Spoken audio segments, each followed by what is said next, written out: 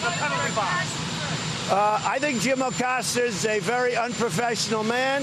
I think he does this with everybody. He gets paid to do that. You know, he gets paid to burst in. He's a very unprofessional guy. Whether it was me or Ronald Reagan or anybody else, he would have done the same thing. Look, I don't think he's a smart person, but he's got a loud voice.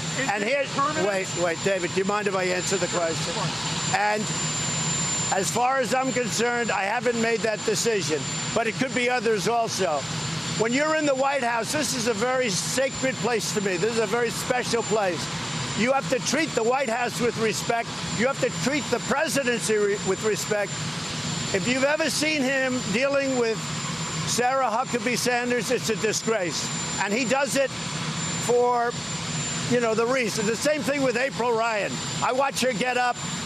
I mean, you talk about somebody that's a loser. She doesn't know what the hell she's doing. She gets publicity, and then she gets a pay raise, or she gets a contract with, I think, CNN. But she's very nasty, and she shouldn't be. She shouldn't be. You've got to treat the White House and the office of the presidency with respect. I see her nodding very positively, so I'll ask her, you know. You have to speak up, Doug.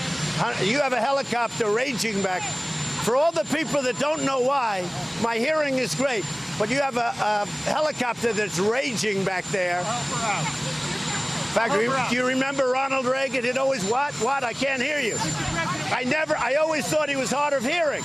He wasn't. That's the problem.